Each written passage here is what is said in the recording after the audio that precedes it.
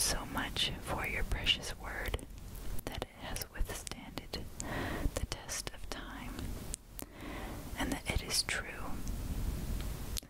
and that it speaks to us, that your Holy Spirit reveals the mysteries of you to us. We are so grateful. We ask that you would help us to understand your word further, so that we may love you more through our deeper understanding of you. In Jesus' name we pray. Amen. All right, let's begin. Philippians chapter 3. Finally, my brothers, rejoice in the Lord. It is no trouble for me to write the same things to you again, and it is a safeguard for you. Watch out for those dogs, those men who do evil, those mutilators of the flesh. For it is we who are the circumcision, we who worship by the Spirit of God, who glory in Christ Jesus, and who put no confidence in the flesh, though I myself have reasons for such confidence. If anyone else thinks he has reasons to put confidence in his flesh, I have more. Circumcised on the 8th day of the people of Israel, of the tribe of Benjamin, a Hebrew of Hebrews, in regard to the law, a Pharisee, as for zeal, persecuting the church, as for legalistic righteousness, faultlessness. But whatever was to my profit, I now consider loss for the sake of Christ. What is more, I consider everything a loss compared to the surpassing greatness of knowing Christ Jesus my Lord, for whose sake I have lost all things. I'm going to go ahead and highlight so that I remember which verses speak to me. But whatever. Oh goodness. I'll use something else. I'll use a pen.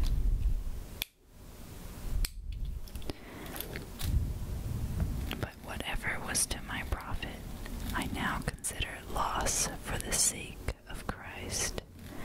What is more, I consider everything a loss compared to the surpassing greatness of knowing Christ Jesus my Lord, for whose sake I have lost all things. I consider them rubbish, that I may gain Christ and be found in him, not having a righteousness of my own that comes from the law, but that which is through faith in Christ, the righteousness that comes from God and is by faith. I want to know Christ and the power of his resurrection and the fellowship of sharing in his sufferings, becoming like him in his death, and so somehow to attain the resurrection from the dead. Pressing on towards the goal. Not that I have already obtained all this, or have already been made perfect, but I press on to take hold of that for which Christ Jesus took hold of me. Brothers, I do not consider myself yet to have taken hold of it, but one thing I do, forgetting what is behind and straining toward what is ahead, I press on toward the goal, to win the prize for which God has called me heavenward in Christ Jesus. All of us who are mature should take such a view of things, and if on some point you think differently, that too God will make clear to you. Only let us live up to what we have already attained.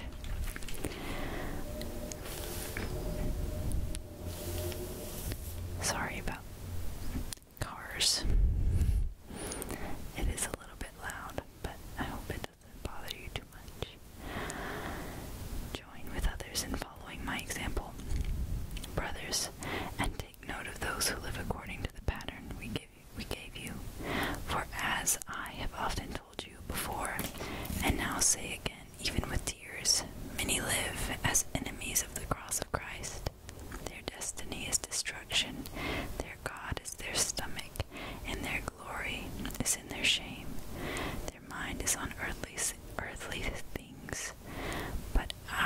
citizenship is in heaven.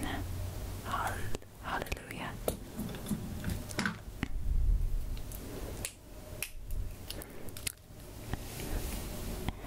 Our citizenship is in heaven, and we eagerly await a Savior from there, the Lord Jesus Christ, who by the power that enables him to bring everything under his control will transform our lowly bodies so that they will be like his glorious body.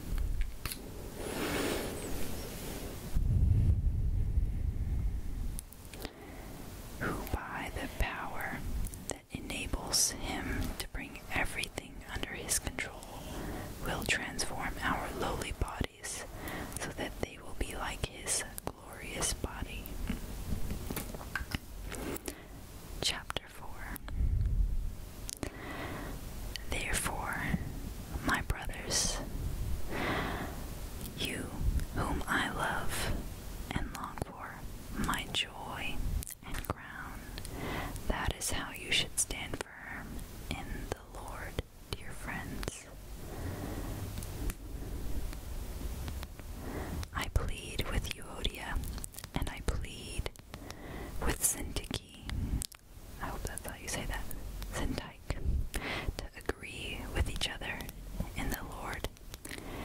Yes, and I ask you, loyal yokefellow, help these women who have contended at my side in the cause of the gospel, along with Clement and the rest of my fellow workers whose names are in the book of life. Rejoice in the Lord always. Rejoice in the Lord always. One more time. Rejoice in the Lord always. I will say it again. Rejoice. Let your gentleness be evident to all. Let your gentleness be evident to all. The Lord is near. Do not be anxious about anything. Do not be anxious about anything, but in everything, by prayer and petition, with thanksgiving, present your request to God, and the peace of God, which transcends all understanding, the peace of God, which transcends all understanding, will guard your hearts and your minds in Christ Jesus. Do not be anxious about anything. Do you hear me? Do not be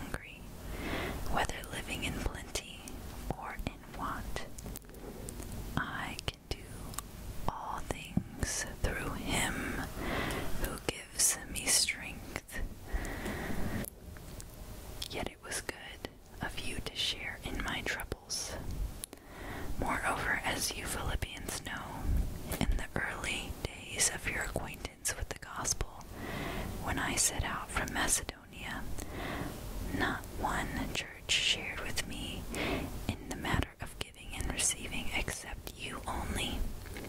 For when I was in Thessalonica, I don't know how you say it, you sent me aid again and again when I was in need. Not that I was looking for a gift, but I am looking for what may be credited to your account. I have received full payment, and even more I am amply supplied now that I have received from Epaphroditus the gifts you sent. They are a fragrant offering, unacceptable sacrifice, pleasing to God, and my God will meet all your needs according to his glorious riches in Christ Jesus. To our God and Father be the glory forever and ever. Amen. Amen. Either one. Final greetings. Greet all the saints in Christ Jesus. The brothers who are with me send greetings. All the saints send you greetings, especially those who belong to Caesar's household. The grace of the Lord Jesus Christ be with your spirit. Amen. Thank you, Jesus. What a wonderful 2 chapters.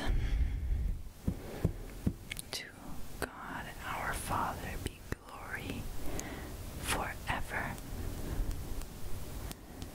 and ever. Amen. I'm going to read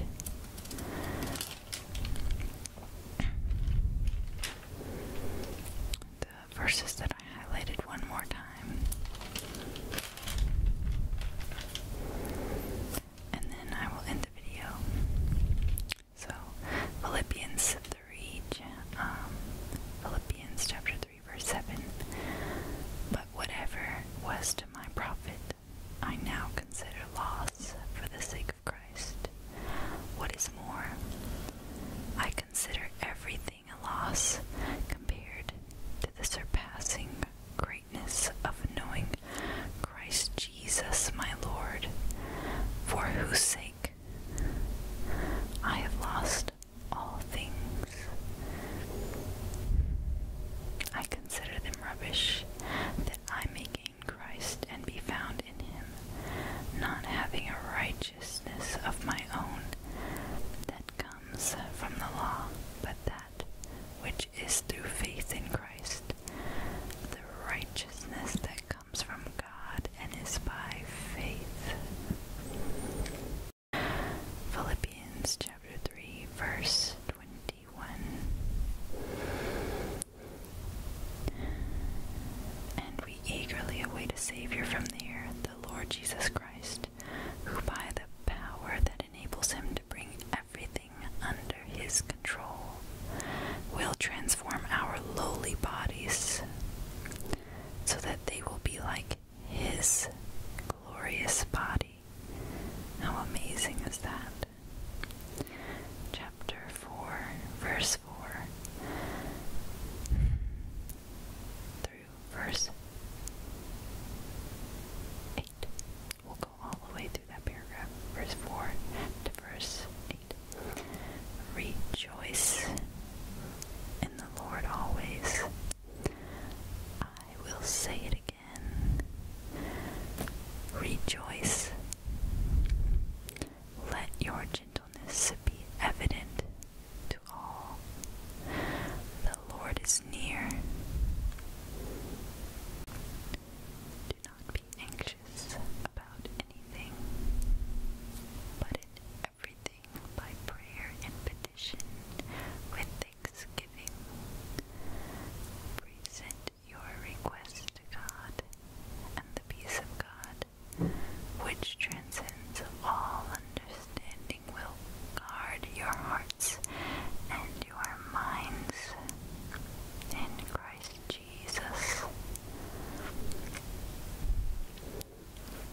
verse 8 through 9 as well. Finally, brothers, whatever is true, whatever is noble, whatever is right, whatever is pure, whatever is lovely, whatever is admirable, if anything is excellent or praiseworthy, think about such things. Whatever you have learned or received or heard from me or seen in me, put it into practice, and the God of peace will be with you. Will be with you. The God of peace will be with you. Thank you, Jesus.